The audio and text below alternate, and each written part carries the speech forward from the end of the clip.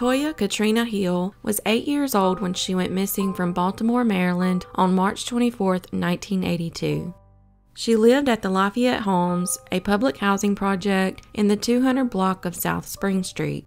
She came home from school and her mother, Annette Stanley, gave her a snack and permission to play outside. While she was away, Toya left to walk 2 blocks to a store at the corner of Ghost Street and South Caroline Street. She was never supposed to walk to the store by herself. However, she wanted some candy and told her sister she was going even though she wasn't supposed to. According to reports, on March 24, 1982, Toya was spotted at the store speaking with 2 men, one who happened to be her mother's ex-boyfriend. After going to the store, she has never been seen or heard from again. Eventually, the ex-boyfriend and the other man who saw Toya at the store were questioned, but they both insisted they didn't know where Toya was and had nothing to do with her disappearance. Both men were eventually cleared as suspects in the case. Toya was described as a quiet, well-behaved child, and this was the first time she had ever disobeyed her mother's orders. When Annette arrived back home at 7:30 p.m., she discovered her daughter was missing. Annette was set to get married 3 days after Toya's disappearance, and she believed her ex-boyfriend had possibly kidnapped her in an effort to keep her from marrying her new boyfriend.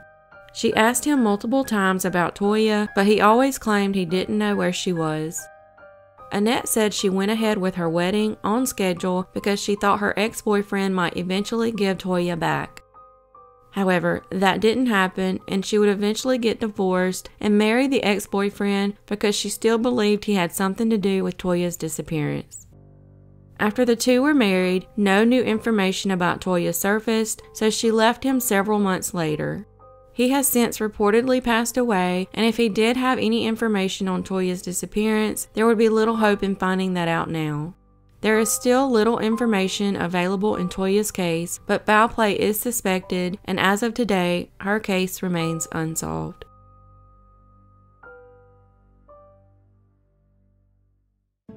"25-year-old Meiko Locksley was found with a single gunshot wound to the chest in the 5500 block of Harper's Farm Road in Columbia, Maryland, around 10:20 p.m. on September 3, 2017. On the night of his death, a person in the area heard a gunshot and would find Meiko shot and bleeding. He was rushed to the University of Maryland Shock Trauma Center, where he was pronounced dead. Police suspect Meiko was targeted, and they don't know at this time if the motive was drug-related or some sort of dispute. Meiko previously played football for the University of New Mexico and then Lackawanna College in Pennsylvania. He was working at a Subway store just minutes away from where he was killed. Meiko was diagnosed with schizoaffective disorder at the age of 22 when he was a senior at Towson. His diagnosis caused hallucinations and symptoms of a mood disorder, such as depression or mania, but could be controlled by medication. His parents state that when Meiko took his medication as prescribed, he was better. Mike Locksley, the victim's father, was coaching at the University of Alabama at the time of his son's murder. The last time Mike spoke with his son Meiko, Mike was sitting in the tunnel of the Mercedes-Benz Stadium in Atlanta, waiting as players trickled out of the locker room following Alabama's season-opening win over Florida State in September of 2017. After every game, Mike would call and text his 4 children to discuss the football game. Mike would speak to Meiko on the phone, not knowing this would be his last conversation with his son ever. Mike and his wife, Kia, returned to Tuscaloosa around 2 a.m. Sunday morning. He would get up later and go into the office where Kia would join him to attend a dinner hosted by Alabama head coach Nick Saban and his wife, Terry. After the dinner, around 10 p.m., Mike and Kia would go home and then watch some TV and eventually fall asleep. At around 3 a.m., they heard a knock on their door, and they both got up and rushed to see who it was. Mike looked through the peephole and saw 3 officers from the University of Alabama Police Department. Kia assumed one of the players from the team had gotten into some trouble, but it never crossed her mind the visit might involve one of her own children. Mike would say he had a different, more sickening feeling when he saw the police officers. It was then that the couple learned about the tragedy of their son. Since the tragedy, they have longed for closure and still seek any information that might bring them one step closer. Investigators say they have been looking at every possible motive, including a possible robbery or the result of an ongoing dispute, but as of today, the case remains unsolved.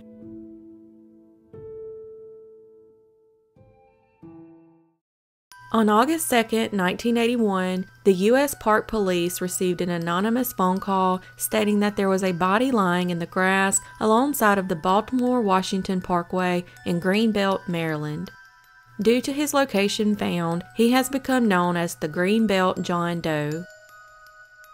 The scenic highway where the body was found extends 29 miles, connecting Washington, D.C. to Baltimore, Maryland. The body was wrapped in a blue blanket, similar to a hospital blanket. The young man's ankles and his right foot were wrapped in bandages. The man was wearing blue jeans, and near his body was a beige or white medical canvas straitjacket with the letters US on it. The straitjacket found near the body made investigators think he might have been a patient at a local treatment facility. The body was found close to Forest Haven, a live-in facility located in Laurel, Maryland for children and adults with intellectual disabilities. The facility was eventually shut down in 1991 after a lawsuit filed by families of patients and after monitoring by the Department of Justice revealed extensive abuse and problems with the care of its patients. However, Forest Haven was not the only facility nearby. At the time, there was also Spring Grove Mental Hospital, Walter Reed Medical Center, and Crownsville Medical Center. A medical examiner estimated that the John Doe had been dead for several days before being found. He was African American, most likely between the ages 15 and 22 years old, and was very malnourished, weighing only about 106 pounds. The victim had deformed top front teeth. The teeth were very jagged with gaps and appeared severely decayed. One report also noted that he had very long fingernails. In 1981, the Park Police contacted several local hospitals, local and federal law enforcement agencies seeking missing person reports in attempts to identify the victim. They sent fingerprints to the FBI, but nothing matched the unidentified person. In 2011, Park Police Detective Monique Pettit began an investigation into the Greenbelt John Doe and discovered that the body was cremated in 1982. She then found 2 black and white autopsy photographs, the autopsy report, and a piece of the man's hair. She submitted the hair for DNA testing and uploaded the results into a national DNA database. Detective Pettit has also contacted 52 U.S. states and jurisdictions requesting they search their databases for a match of the John Doe. She has also entered the case into the National Missing and Unidentified Person databases. Many believe that he is James Natalia Foster, who went missing from Steilacoom, Washington in July of 1980. James was born on August 6, 1960, and was 19 years old at the time of his disappearance. However, no definite identification has been made, and as of today, the case remains unsolved.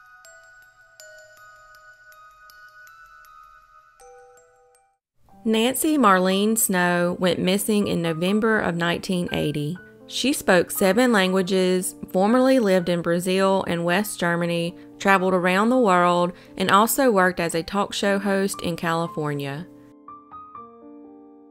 In November of 1980, she lived in Annapolis, Maryland. She had flown back to Maryland from St. Louis, Missouri, where she was temporarily assigned by the Republican National Committee during the Reagan-Bush presidential election campaign. During the election, she was a fundraiser for the campaign to elect Gene McNary for senator. On the evening of November 5, 1980, one day after Ronald Reagan was elected president, she attended a private party in Baltimore. Nancy reportedly spent the night in a hotel in Baltimore after the party was over and had breakfast with the man who hosted the party and whom she had dated during the campaign. The man stated she waited with him in his car until her temporary house sitter picked her up. a witness would report that when her house sitter arrived, he was driving a different type of car than Nancy's turquoise VW convertible. He stated that she told him she planned to drive to Connecticut the next day. However, the family could make no sense of this Connecticut detour because they had been told by Nancy by phone the night before and by letters and postcards that she was exhausted after being on the campaign trail for 2 months and could not wait to get back to her Annapolis apartment and relax and catch up. After getting in the vehicle with her house sitter, she was never seen again. Her house sitter, Paul T. Collins III, who goes by Tom, later stated that he drove her to her Annapolis home and she went out to McGarvey's, a local Irish bar, for a drink. When she returned, she said she met a boat captain named Captain J, who told her he was driving to Fort Lauderdale, Florida that night to pick up a yacht and then deliver it to either the Bahamas or U.S. Virgin Islands. Nancy stated Captain J had hired her to help crew the boat and she would be back by Christmas. She told Tom to use her checkbook to pay bills while she was gone. Tom claims he saw her get into a white van and leave, but he could not remember the boat's name, any contact information, or what the captain looked like. Her loved ones found Tom's story very suspicious and stated that she was a devoted mother and a very responsible individual who would be unlikely to leave with a stranger without telling her family where she was going. They said she would also never leave her checkbook in the care of a person she did not know. She called or wrote her daughters every day before her disappearance and would have never left town without calling her family to inform them of such a huge decision. She also left behind the majority of her personal belongings, including her boat shoes, makeup, and jewelry. Tom said she only packed one bag and took $1,000 in cash. When she missed her daughter's 16th birthday, family knew something was very wrong. Her oldest daughter reported her as a missing person in January 1981. Nancy was divorced and her daughters lived with their father. Tom wrote checks to himself and for bills using Nancy's checkbook, forging her signature, for 6 months after her disappearance. The total amount was about $10,000. He continued to drive her VW convertible even though he told her family he had put it in storage. It is also reported that he sold all her belongings and all of her files and papers at her home disappeared. After being questioned by the Annapolis police about Nancy's disappearance in October 1981, Tom left the country for the Bahamas in December before he could be questioned by a grand jury. Warrants were issued for his arrest in connection with the thefts. Nancy's disappearance remains unsolved. There has been no activity on her Social Security number since her disappearance, and she never used her credit cards or withdrew anything from her bank account, although she had inherited a sum of money shortly before her disappearance. She was declared legally dead in 1985, and as of today, this case remains unsolved.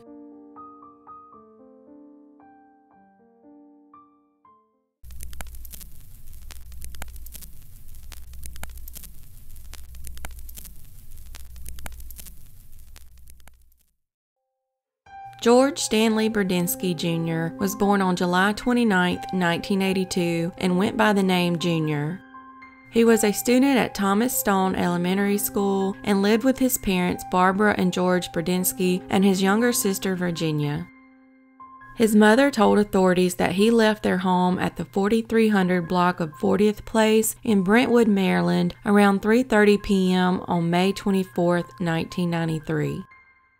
10-year-old George was planning on riding his bike to meet an adult friend, Robert Violet, at his home in the 4500 block of 37th Street. Robert stated that Junior never arrived, but witnesses said that they saw Junior in front of Robert's mother's residence at 4 p.m. Junior was last seen biking around the neighborhood at approximately 8:30 p.m. that evening.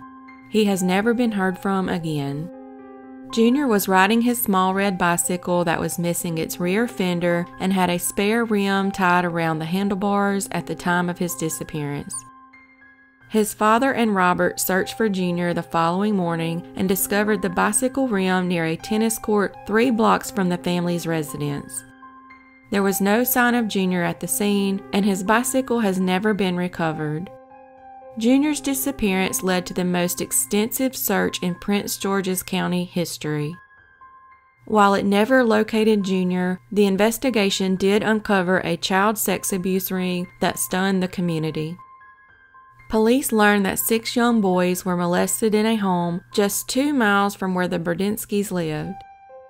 The lead in Junior's case involved 2 suspects who were connected to a child exploitation ring in the mid-Atlantic United States.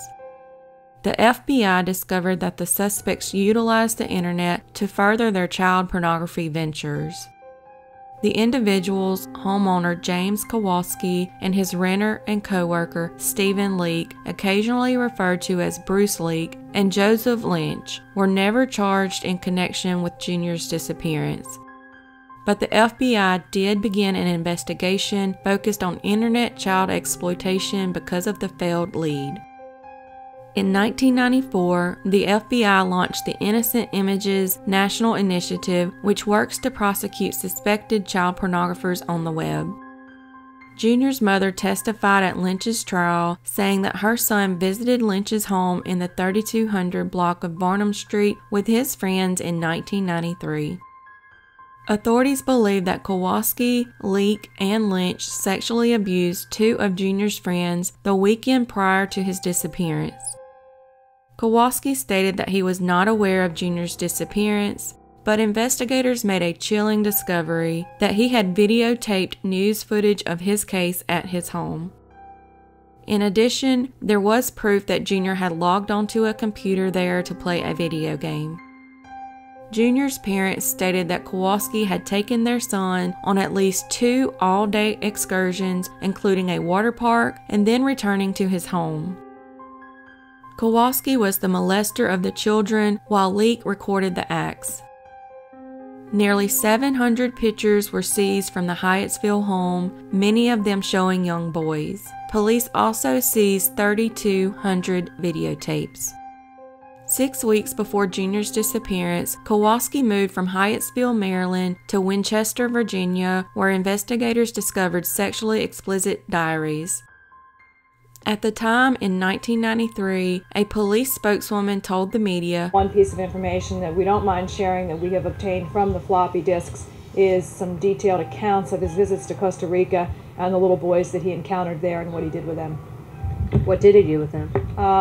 Paid them for sex. Numbers of them. The 3 men were eventually convicted of child abuse unrelated to Junior's case. Kowalski and Leak are still incarcerated, but Lynch has been released. Police say the 2 men befriended young boys, gave them gifts, and invited them into their home. Then they sexually abused them, often videotaping the criminal acts. Kowalski is currently serving more than 200 years in prison. Over the years, investigators checked out hundreds of leads. Among them, the discovery of what appeared to be a shallow grave in a Cottage City neighborhood park about a mile from the Burdynski home, but Junior's body wasn't there. Investigators announced in March 2002 that they were focusing on another individual whom they believed may have murdered Junior in 1993. Authorities have not publicly named the suspect, as the case is still under investigation. The information received by investigators reportedly does not involve any of the convicted child molesters. In June 1993, a Brentwood woman was charged with lying to investigators about the last time she saw Junior. Gloria Pettit was a neighbor of Junior's and was a lifelong friend of James Kowalski. Detective James White, a police spokesman, said that timing is critical in helping detectives retrace the hours leading up to Junior's disappearance.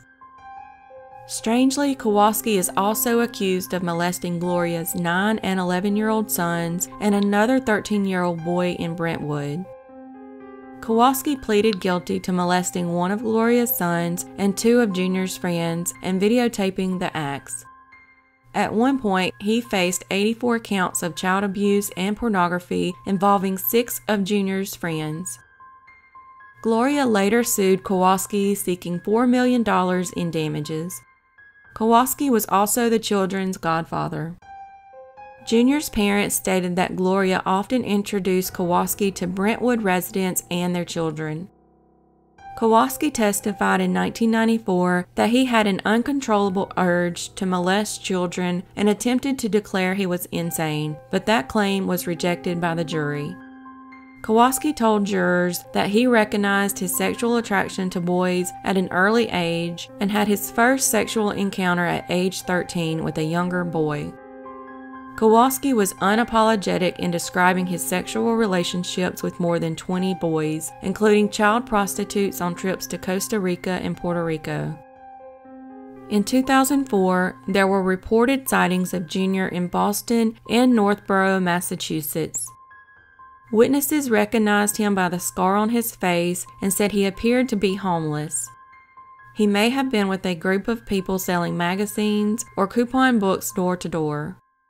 2 detectives from Brentwood traveled to Massachusetts to investigate the sightings, but they were unable to locate the individual or determine whether it was Junior. He has never been identified. As of today, this case remains unsolved.